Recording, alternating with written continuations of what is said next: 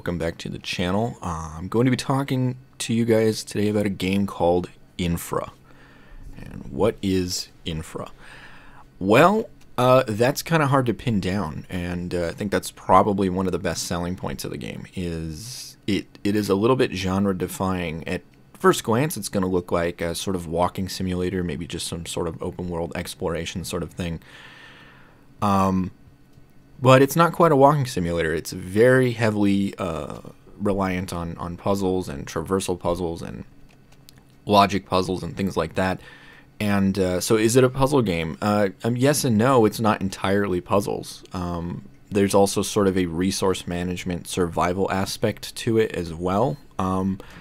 So it's kind of hard to pin down. So in INFRA, you play as a guy named Mike or Michael. Or excuse me, no, Mark, whose last name I didn't catch. And he is a sort of structural engineer, civil engineer, and he is a consultant, or rather he works for a consulting firm who, it's unclear if property owners or the local government has hired them to evaluate different properties that have been acquired recently, if they're structurally sound, if they need to be condemned, if repairs need to be made. So Mark is sent out into the field with his trusty flashlight, his hard hat, a bright green visibility jacket, and a camera to kind of visually inspect and then document whatever he can about these properties, and make recommendations for repairs or the viability of the property. For example, the first level of the game starts at a hydroelectric dam. You'll use your camera as a way to document the environment. One of the unique aspects of that is that you're going to be traveling through and exploring these large industrial environments, abandoned industrial facilities, dams, factories, steelworks, foundries, things like that. And in a typical game, you'll see imperfections in the concrete, cracks, exposed rebar, and these are really just to give the environment some visual uniqueness, so that it's not some visual flavor, so that it's not the same texture repeated over and over and over again, and also to add to sort of realism to the textures. In this game, that's an actual gameplay mechanic. Anytime you notice large cracks, exposed rebar, hazards like exposed wires that are sparking and stuff like that, you need to document it. And you do that by taking pictures with your camera. And now your camera can only take X number of pictures before you need to reload the batteries. So this is where the sort of resource management stuff comes in. You have a flashlight as well, and some areas of the game are pitch black dark. And your flashlight batteries are a limited resource, so you need to be constantly exploring and looking for flashlight batteries and camera batteries. And so in that sense, these are sort of the ammunition or resources that you need to keep in check.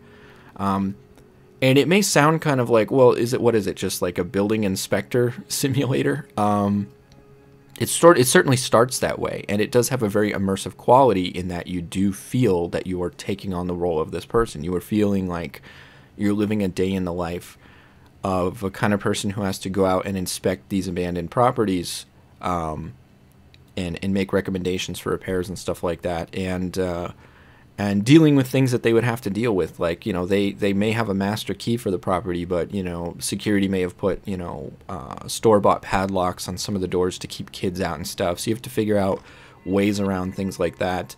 And then in addition to that, because you're a civil engineer, a lot of the puzzles are going to involve a lot of actual technical stuff. I mean, you don't have to, be an engineer or anything like that to solve these puzzles, but a cursory understanding of some of these more technical, facilities and technical skills and things like that is going to help you with the puzzles. For example, they might say, oh, go shut off the, go lower the sluice gates, or go shut off the, auxiliary pump or something like that. And if you have a sort of cursory understanding of how these systems operate, you might not need to be told where to go to do that. You might be like, okay, that's probably, over here where this other plumbing is and stuff like that. I can go there. Whereas if you don't have any familiarity with that, it's going to be a lot more sort of exploration and poking around and turning buttons on and off until something different happens. So that's kind of a cool aspect of the game as well that makes it very immersive, is that there's a real strict attention to detail and making sure these systems are modeled correctly. And later on in the game, when you're going to places like water treatment facilities and stuff like that, there's an interdependence from system to system on each other that is very true to life and reality.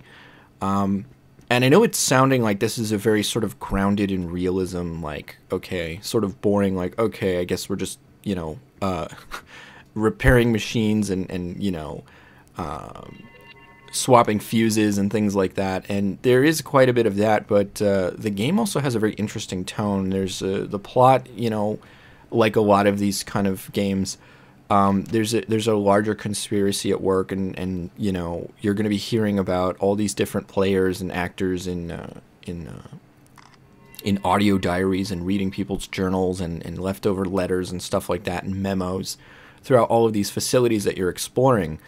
And it gets into some pretty serious stuff. The plot takes a lot of different twists and turns. For me personally, these are the kind of plots that just lose me immediately, because if I forget, one character's name, then there's some huge revelation later on, and they're just like, oh, well, Professor Woollingsworth, he was really, secretly working for, the Soviets or something, and I'm just like, what? Like, who? I don't even know who that is. So for me, it was really easy to lose track of the plot and the larger story. The one thing I would say, though, that works for players like me, well, and just as a quick aside, if anyone here is familiar with my Paynes Creek killing video, that has a similar plot with it's very convoluted. There's a lot of different people and players involved. The difference is that your progression in that game is tied directly to your fundamental understanding of everyone's motivations, their personal history, their relationships with other characters. Whereas in this game, your progression is entirely tied to being able to solve puzzles, logically work through problems, exploration, and traversal and stuff like that, and platforming and different kind of mechanics like that. It is not tied to the plot at all. And so it's very easy to just overlook the plot. And it is a very convoluted plot. But as a plus for players like me, there doesn't seem to be one single plot line. And the one that there is, even for players just kind of like daydreaming through the whole thing and kind of like lackadaisically walking through the entire thing, are going to pick up on that general plot. One thing I really liked about this game is that it's not just like one big grand conspiracy. As you go through all of these different facilities, you're uncovering plot thread after plot thread after plot thread of different, it's almost like side quests in an RPG. Some of these stories are self-contained. Some of them have something to do with the larger story. Some of them go really kind of bonkers and out there. So it's not something where you feel like, I didn't pay attention and I missed this character's name, so I don't know what's going on. You may not know what's going on, but really just in the context of that one story. And so also for players like me, I didn't feel like I missed out on anything, because I realized that a lot of these plot points are very convoluted and not necessarily interconnected, and they're really just there to tell different stories as you go through the campaign. So there's not just one single overriding plot, but it is very convoluted, and it is going to require you to pay very close attention to notes and details and things like that.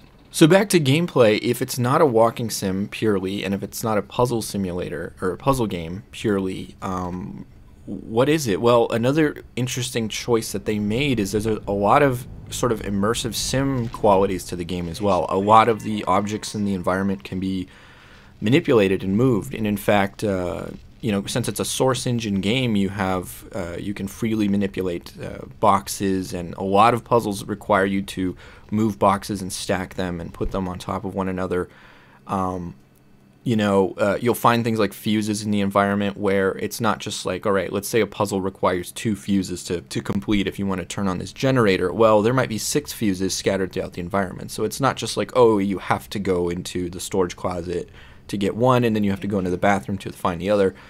There are a number of different ways to find all the fuses. There are sometimes a number of ways to solve things, and as the game progresses, there are even characters. I mean, you never interact with NPCs like face to face, but there are characters you can choose to save or not save, and that will have far-reaching consequences on the story, and there will be benefits or liabilities later based on your choices. Another thing is you have basically you only need to get from A to B in the game in order to progress the levels and the plot. But you're given the option to, you'll come upon facilities, like I said, like a water treatment plant or a dam or whatever, and you'll have the opportunity to repair these systems. For the dam, for example, you can not only choose to turn the dam back on, but also redirect the power back to the grid. And that will potentially have far-reaching consequences through the rest of the story and affect future puzzles. I think that was the intent. It doesn't really work out like that. If you fail to turn on the dam at the beginning, I don't think it affects stuff later on down the line, but I can't say for sure. There is an open world feel to some sections. There are little towns and city sections. There's even a section later in the game where you visit this sort of little subculture commune where they've developed their own currency, and they have like all these, kind of self-sustaining little businesses in this little abandoned apartment block, and they even the security guard at the front door, they call it a border checkpoint because it's kind of almost like an autonomous zone. And it felt like something straight out of Deus Ex.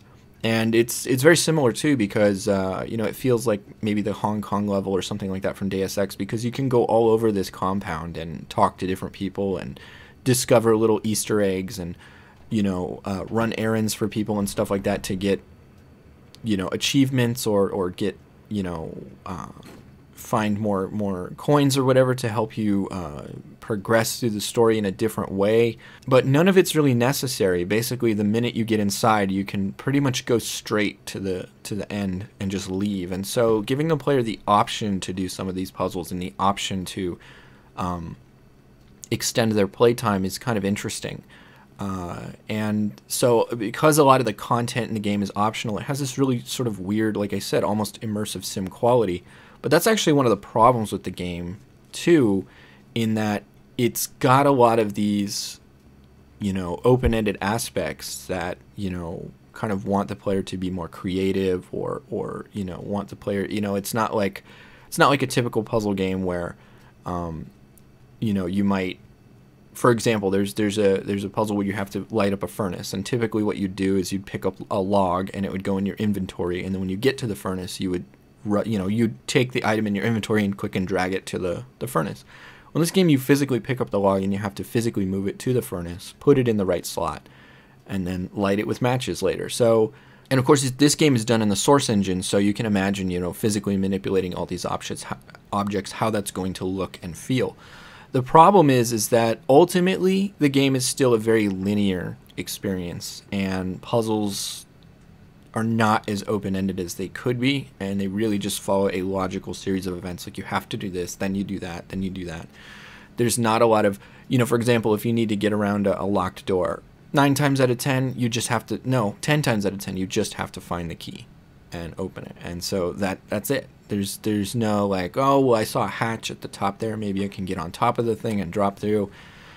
No, and if you do something like that, it's because it's exactly what the puzzle was. That's how you get in there. There's no way you're unlocking the door. So the entire time you're playing this, you're like, I feel like I have all this freedom and there's all these interesting mechanics here, but I feel sort of stifled. I kind of liken it to being a dog that's taken to like a big open park, right? And yet your owners never take you off the leash, and you're like, I just want to go run around. Like, what am I?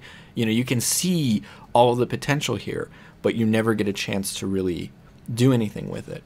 And I think the developers agreed. And again, it's, I know this channel is largely devoted to immersive sims, but I had no idea that I would be saying anything like this about the game when I was playing it, because I was interested in it because I felt like, wow, a sort of walking simulator where you just explore all these enormous industrial facilities, abandoned, out in the woods. It kind of, there's something sort of beautiful. I was like, maybe it'll be like a really chill game, or maybe it'll be a really great puzzle game, but I was not expecting this. And I think the developers sort of agreed that they sort of really wanted to make an immersive sim. I mean, one of the dead giveaways is the first code in the game is 451, but I think the most damning piece of evidence really is if you go to their Steam page for the developer, they have INFRA there, and then the next game that they released after that actually takes place in the world of INFRA, in that commune I was telling you about that kind of feels like Deus Ex, and it's an open-ended RPG. It's basically Deus Ex, and it is a self-proclaimed concretepunk RPG that takes place in that strange subculture commune community in the world of INFRA. And it's called Open Sewer because that's the name of the community. It's a play on words. There was a town, there was a suburb of the main city in the game. I forget what it's called, something Scandinavian, Northern European, and it was like Opren Savrel or something like that. And so people started, because there was all these issues with the government and the infrastructure and stuff like that, people started nicknaming it Open Sewer. And then I think the people that made this commune jokingly refer to their commune as Open Sewer. And so you play, it's kind of like basically a Deus Ex type game RPG set in the Open Sewer community. And I'm very interested to play it. And I think, like I said, that's a very damning piece of evidence that, they make this puzzle game, and as I said, as the game progresses, it opens up more and more and more, and they add in all these weird things, like almost like RPG mechanics and open world mechanics, where you're like, what is... But at the end of the day, they still have to... They have to yank on the chain, yank on the leash, and sort of rein it back into being a puzzle game. And so I think Open Sewer really showcases that, yeah, we wanted to make a sort of open world RPG type thing. So they eventually did. So that being said, there is sort of a, the gameplay really revolves around this open exploration in these huge industrial environments. And that's really what attracted me to it. It just, for some reason, that just sounded interesting. And it's not a gameplay concept you'll see explored many other places. I think the source engine is fantastic for making these believable industrial environments, and the developers here really have a good handle on the source engine. I am kind of curious whether or not this was an episodic release at launch, because as you go through the game, the graphics and the technical skills of the developers get better and better and better. For example, the dam at the beginning of the game doesn't look super great. There's some really crappy texture work and a lot of assets probably lifted from source engine and the source development community and stuff like that. But then as you go through the rest of the game, there's really great use of atmospheric effects, steam, fog, dynamic lighting, and some of the places in the later game just look photorealistic. And because source engine is very light on resources, there's an incredible sense of scale to a lot of these environments. There's a steel mill, for example, that's just friggin' huge. And there's a water cistern, an underground water cistern that you go through. And it's just, the room is absolutely massive, but there's no sacrifice in detail because things up close still look very good. And so the atmosphere and lighting that they got for this game, they just nailed. The game basically, because there's a extreme sense of isolation and loneliness, and so because while you're playing this game you are constantly alone in these huge environments, a lot of them very dark sometimes, a lot of sort of groaning, moaning sounds emanating and echoing through the caves, it kind of feels a little creepy sometimes. And that's another thing that the game does, is it's constantly flirting with wanting to be a horror game, and there's allusions to maybe ghosts or monsters in certain areas and hauntings and stuff like that. And while there are some definitely creepy, unsettling moments in the game, it never quite becomes a horror game. But you could be forgiven for finding many aspects of the game a little unsettling and feeling sort of creeped out in certain instances. And so that's another interesting feel to the atmosphere. Just being sort of stranded alone in these underground facilities just kind of drives home this sense of isolation and vulnerability in the player. And it's, like I said, it's an incredibly immersive experience. You're never taken out of the perspective of your player. Everything seems to happen in real time based on the events of the game. it's and there's no cutscenes or anything like that, so it really is this immersive, atmospheric experience, and you do sort of feel like you're filling that player's, the character's shoes, you know, that you are this inspector just having the longest, toughest day of your life. And I think the best way to liken the gameplay, honestly, if you really want to know, okay, what does the game feel like? The game feels like Half-Life 1, with a little dash of Half-Life 2 in it. It feels like Half-Life 1 without guns or enemies. Because a lot of Half-Life 1 is just exploring the Black Mesa research facility, and maybe there's a big puddle of radioactive goo that you have to get over, so you might drop some boxes on it, or you might use a crane to manipulate a bridge to get over it, or whatever. And you're exploring these large industrial environments, you know, and a huge scale to the facility in Black Mesa and stuff like that. So the best way I can describe it is that, because the other part of gameplay is that there's a lot of traversal and platforming, a hell of a lot of jumping, and a lot of hazards. It is a little some of the hazards are a little frustrating. I mean, obviously, electrified water, that's fine, but sometimes there'll be water that's like 2 or 3 feet deep, and if you drop in, it's an instant death. But, you know, there's steam, fire, electrical hazards, running water, things like that. There's some interesting segments of the game, too. There's a segment of the game where you take a raft down this river, and you have to kind of steer the raft by shifting your weight from one side to the other. You get a motorboat at one point. So yeah, I would say that the most apt description is this is Half-Life 1 without guns or enemies. It really kind of feels like you're exploring something akin to the Black Mesa research facility. And I have to say, I really liked the puzzles in the game. The puzzles, like I said, there's an element of, you know, understanding, you know, having some technical acumen and understanding how a lot of these systems work. There's a real logical flow to them, and there are different kinds of puzzles. You know, there are some puzzles like, okay, there's a red wire and a green wire here, so, you know, let's kind of keep mixing and matching until the light board turns green. There's definitely stuff like that in the game, but most of the puzzles it's the kind of thing where the solution's gonna dawn on you. You know, I feel like the optics of the puzzle are a little bit larger than like looking at a tiny little wiring diagram and trying to figure out how to, you know, route the power from one part of the circuit to the other. The optics are a little bit larger. It's about, okay, like, for example, like there's one in a water treatment facility, and you have pretty much control and access to everything in the water treatment facility, so it's trying to identify, you know, going and inspecting each part of the facility to be like, okay, it seems that there's a clog here, or this certain system doesn't want to turn on. Is there a way is there a reason that's happening? And sort of logically working out, why would this be clogged? Why would this pipe be clogged? Or why would it not be working? Or why would this gate not want to open? Is there something? And so you do play as an engineer in the game, and so it is also, it's almost like the puzzles are designed around, again, you know, sort of like logical, technical skills, repair skills, something like that. Not all of them, though, but I just felt like the puzzles had a very different flavor in a game like this that I personally really appreciated and I really liked. One of the other positives of the game, and another comparison to Half-Life 1, is that, you know, some of these underground areas, like I said, they can be very atmospheric and get very sort of isolating and very creepy, and you feel very vulnerable as a player as well, because there's a lot of danger in the game. There's a lot of ways to die and fail. So,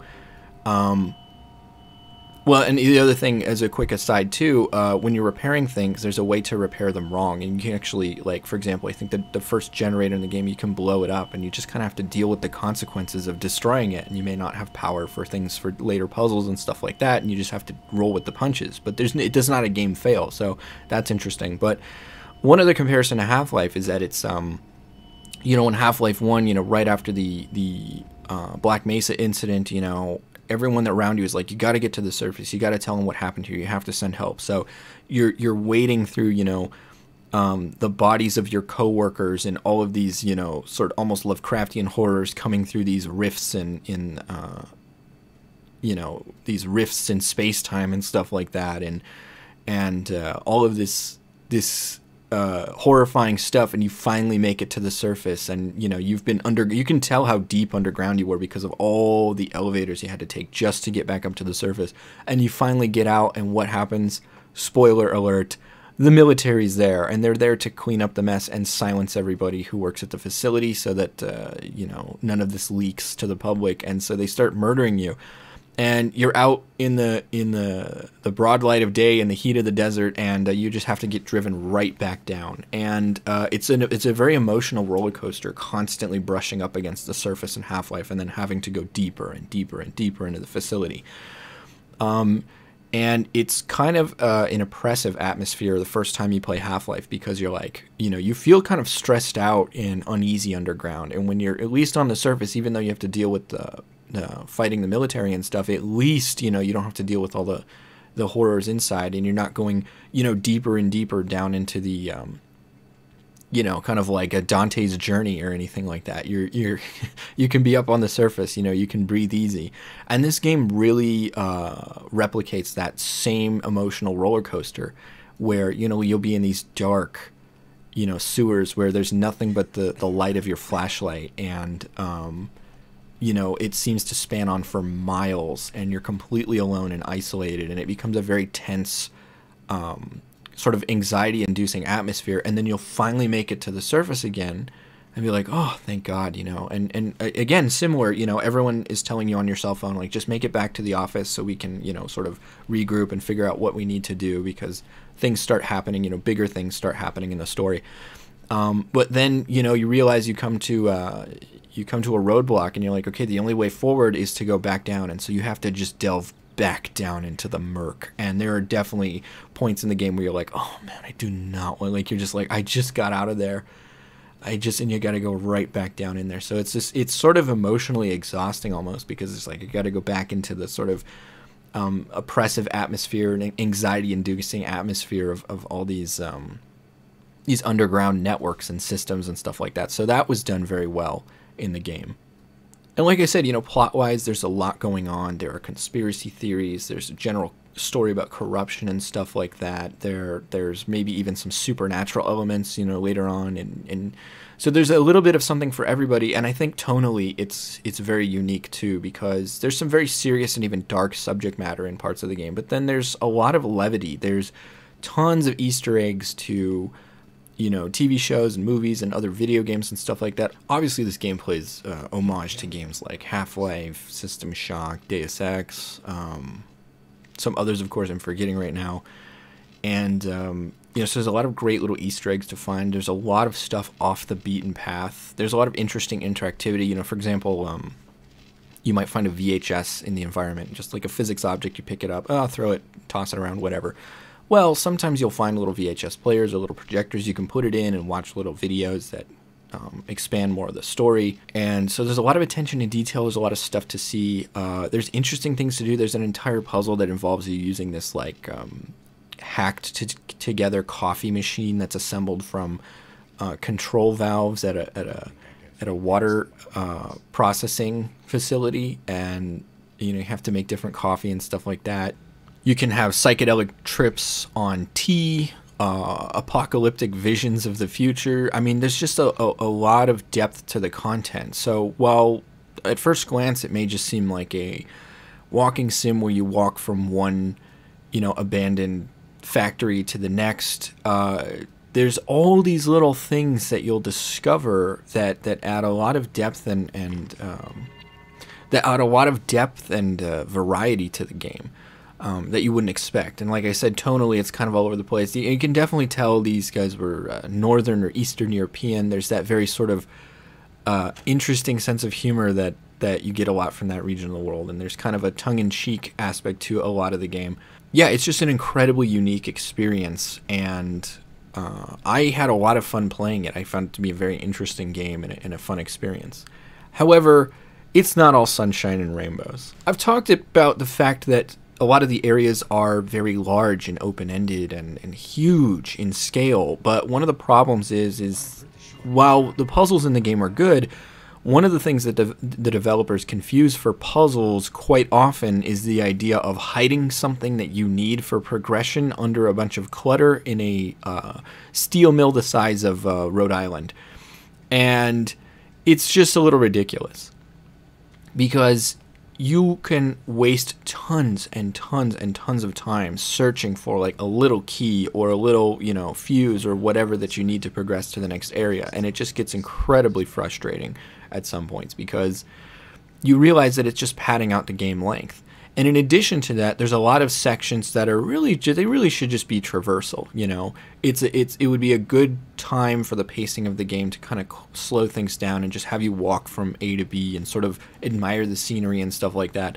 But unfortunately, they put in a bunch of puzzles and stuff like that. But puzzle is a little too generous. They put in minor obstacles for you to get through. Like I said, like stacking boxes to get over things, or turning on a switch and running through a door really fast before the door closes. Things like that you have been tested on ad nauseum in the game already, and they don't really fit the setting that you're currently in. They don't really fit the pacing of the game, and they're really just there to pad out the game length.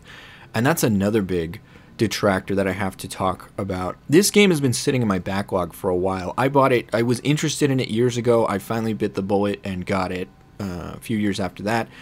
And I thought I would just start playing it right away, but I did a little cursory look on howlongtobeat.com before, or right after I bought it, and it said 30 hours.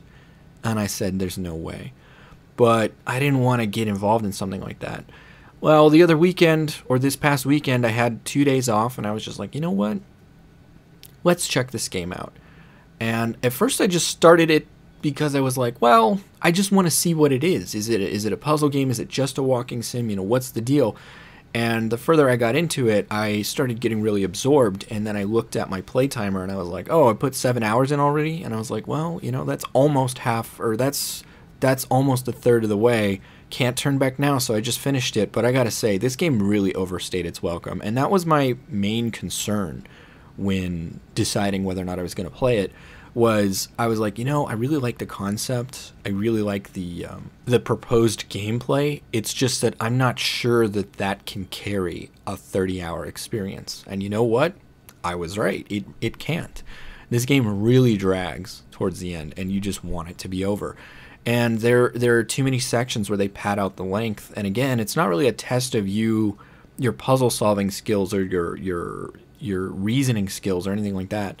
It's just attrition at that point. It's a test of your persistence, of your willpower to keep going.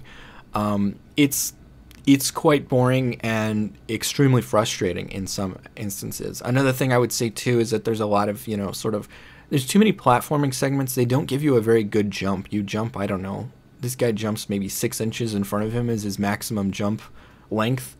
And it can be extremely frustrating having to navigate some of these jumping sections and platforming sections with terrible jumping mechanics. Another thing that I found too, in an effort to make these environments look incredibly realistic and one-to-one with their real-life counterparts, obviously a lot of these industrial spaces, in order to save on space and things like that, and the fact that the human frame is rather slender for the most part, very narrow hallways and narrow doors and corridors and stuff like that. But as we all know, in Source Engine games, your player model, your collisions for your player are essentially rectangular. And so it makes it, you get caught on scenery a lot. And a lot of the little things like levers on doors and stuff like that, they don't make them clippable objects so that they're more ornamental to add to the aesthetics of the game. What they do is they make them they put collisions on them, and you'll get caught on things constantly, and it can be very frustrating. Another thing is, and I've noticed this with Source games, with official Valve releases, it's less apparent, but with anything fan-made, I don't know if it's something to do with the using Source Development Kit or what it is, or if they have issues with optimization. But because I played the mod Portal Stories Mel recently. I had the same issue, even though when I was playing Portal 2, I didn't really have this issue. But the issue is that I get this kind of like my mouse in the center of the screen, the frame rate it'll either stutter or slow down to like very low frame rates for just a period of seconds. And it creates this sort of jittering effect in the center of the screen sometimes when I'm trying to look around or turn or move my mouse. And this was persistent throughout the entirety of the game. I don't know if it's a mouse acceleration issue. I don't know if it's an issue with VSync. I tried a few things to solve it, but at some point I was just like, I just want to get through this friggin' experience. I don't really care. But it was extremely frustrating too. So there's some technical issues, and Source Engine, while it can do some of these really large levels like we saw in Half-Life 2 Episode 2, it's really straining the limits of Source Engine, and you can tell that it's trying to load assets in and stuff like that because your performance will just drop out of nowhere. Now, Source Engine and the assets used in this game are quite antiquated now, and running on modern hardware, with a 3800 XT Ryzen 7, 8 cores, 16 threads, 32 gigabytes of very fast memory, a brand new motherboard, and I was supposed to have a 3080 at this point, but we all know what's going on with the chip shortages and scalpers and all that kind of crap. I do have a 1660 Super, which is just killing it with every other game I have. In fact, when I was playing Cyberpunk 2077, which a lot of people at the time were calling the new crisis, can it run Cyberpunk, I had no issues. I was running 60 frames a second on Ultra, no problem. Never any hitching, never any stuttering, nothing like that, ever. Not even any significant frame drops in Cyberpunk 2077. But this game that is using a engine from 2004, and a lot of the assets in the game are from, the engine in 2004, I was having a lot of performance issues. Another issue I have is that the game is not very consistent with its rules. Sometimes water will kill you instantly. Sometimes it's just shallow enough that you can wade through it a little bit. Sometimes steam will kill you instantly. Sometimes it's no big deal. It's really inconsistent with its rules, and it makes it a little bit difficult to anticipate if they're, or even traversal. Like there was 1 or 2 puzzles I got completely stuck on because it required you to drop into the water. And I'm like, yeah, every other time I've been in the water in this game, it's an instant death. So you really expect me to drop in now?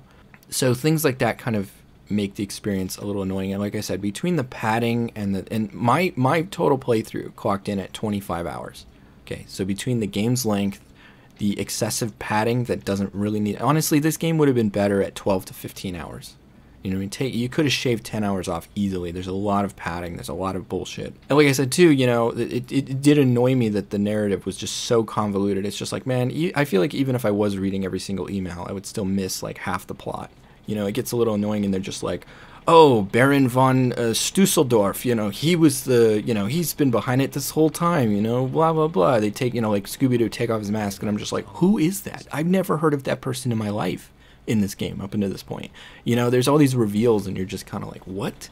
And then, of course, another cardinal sin for me is it's joining the club of games where I have no problem with anything up until the very last part of the game, and I'm unable to officially finish the game because of some stupid thing at the end. This club includes entries like Styx Shards of Darkness, which is a stealth game, and yet the very last challenge in the game is a platforming segment, a timed platforming segment where if you get hit once by the boss, you die immediately, and it's a segment that can take upwards of 10 or 15 minutes, maybe even 20, and there are no checkpoints. It's a checkpoint save system in the game, it's a quick save system in this game, but for some reason in the boss, they made it a checkpoint save system again. Actually, there's not even a checkpoint. It's do or die.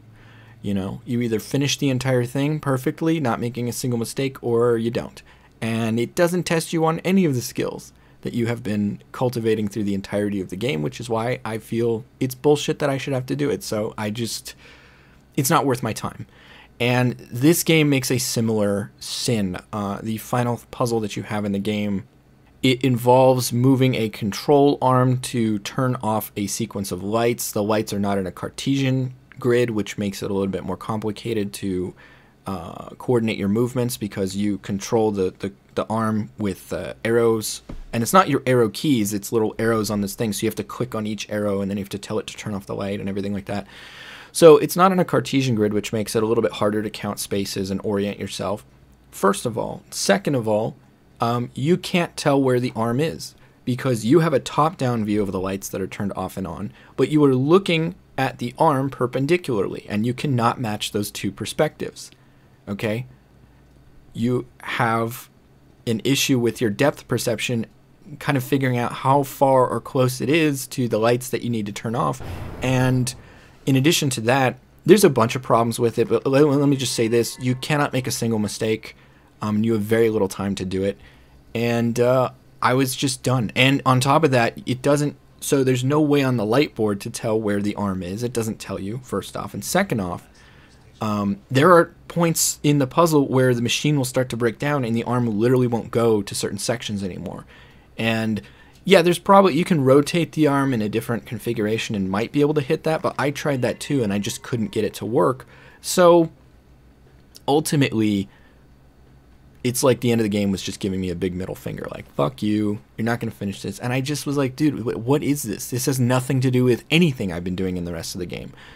None of the timed segments in the game had any kind of puzzles like this. Any kind of puzzle like this that required you to, like, you know, turn things off or reroute power or anything like that. They gave you unlimited time to do it. It just didn't feel like, I mean, it was tense, but it just felt like a big slap in the face. There was not enough time to do it. There was not enough time to figure it out. And I just said, it's not worth my time. It's not worth my time to get frustrated with and stress out over. So I just threw up my arms and said, that's it. So it was a little frustrating that I couldn't even finish the game. Yeah, so here's the issue, is that I think it's a very interesting experience. And if you've seen the footage I've put up and you are interested in what's going on in this game, I would highly recommend that you check it out. But keep in mind, if a part of you is like, well, that kind of sounds cool, but I don't know if it's, you know, 25, 30 hours worth of whatever, then you're absolutely right. It's not. It's extremely diminishing returns as the game progresses, and 25 hours to 30 hours is too long of a campaign. The other thing is if you are going to play it, I would recommend you play it. There are chapters, right? So each chapter is pretty much self-contained. You won't have to worry about puzzles from a previous chapter or items from a previous chapter affecting the next one. So if you're going to play it, I would do 1 to 2 chapters at a time and then stop playing for the day. Because if you try and sit down, you know, I had just 2 days to play it. If you try and sit down and punch it out in a single sitting or 2 days, it's going to really drain you. And you're going to kind of hate the experience towards the end and be kind of done with it.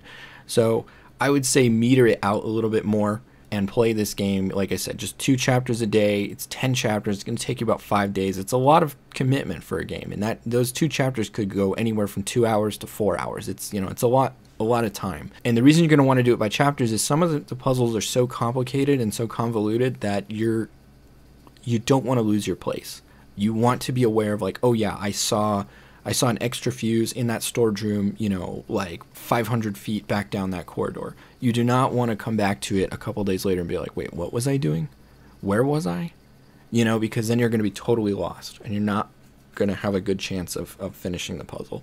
So yeah, I think it was a great idea. I think it was a great concept. That's what got me, you know, interested and hooked in the first place and wanting to check it out and wanting to try it. But I think that, like I said, it's not a concept that can carry a 30-hour game. And there's a lot of little frustrating, annoying things, from performance issues to, you know, issues with the character movement. Like, I got caught on scenery all the time, and my character would just be stuck until I, you know, crouched or jiggled my mouse back and forth a million times, and my character got unstuck. And it's just, all these little things kind of nag, and they get more and more frustrating as the game progresses. And yeah, so, and you know, any game that doesn't allow me to finish it because of some kind of bullshit at the very end is always gonna, you know, leave a sour taste in my mouth. So yeah, it's not a bad game, and if it sounded interesting at all, I would recommend checking it out. There's a lot of, there was clearly a lot of attention to detail and love and hard work that went into this experience.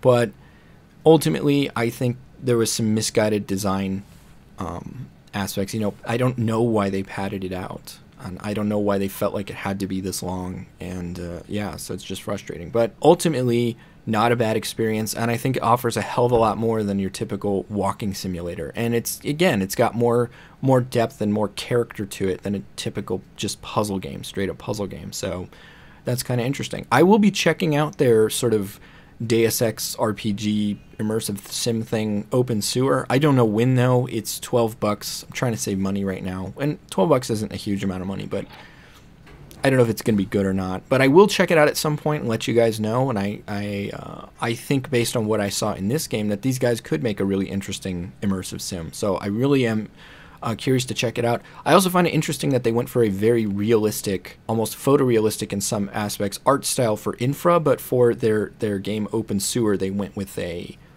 almost like actually, it doesn't look like Minecraft. It looks more like Valheim. So kind of like almost a PS1 era, late PS1, early PS2 era, you know, sort of low poly count, low anti-aliasing sort of look to the game. But of course it has a lot of modern lighting in it and stuff like that. It is early access right now too. I think they put it up on Steam in 2018. So we'll check it out. Anyways, if you guys have already played Infra, I'd love to know what you thought in the comments. If you guys have any questions about the game that I didn't address, you know, issues I didn't address in this review, please let me know. Oh, one final thing that sort of gripe that I had, like I talked about earlier in the game, there was that photographing mechanic where you photograph all the different you know, structural problems and hazards and stuff like that that you see on these different properties. Well, the issue is that the game, to get the ending part of the game, I think I read, can be made easier if you photographed, like, I don't know, 70 or 90% of all the stuff in the game. The problem is that the stakes of the plot get extremely high towards the end of the game, and you're kind of like going through, you're like, do I really need to photograph this minor crack in this concrete on this floor, or this puddle of water leaking from this pipe, or maybe do I need to get to the center of the city to stop a environmental catastrophe? You know what I mean? Like, what is more important right now? So the stakes of the story are so high that you kind of lose track of the photographing mechanic, and also the game doesn't really convey to you the importance of benefits of the mechanic. So at the beginning you're like, oh, I guess this is the game. I just want to see what score I can get, or if I accurately, you know, assessed the property or inspected the property. And then as the game progresses, you're almost like like an action hero in a movie or something like that, like a race against, like in a disaster movie, like a race against time or something. And so you really lose sight of that. But the fact that they still expect you to be doing all this, you know, when you've got, you know, and yeah, I'm not going to spoil too many things about the story, but you know what I'm saying? Like, so the stakes are very high, and yet they still expect you to, so it's not a very well thought out mechanic or well implemented mechanic ultimately in the game. So yeah, but anyways, like I said, guys, I just wanted to say that last thing. I was just checking my notes here. Okay, so that is all I have to say about Infra. And if you guys had any experiences with it that you'd like to share here, please, I'd love to hear about it in the comments. Or if you have any questions, like I said before, if you have any questions about the game that I didn't address in this thoughts on / review, whatever it is, please let me know. And thanks for watching.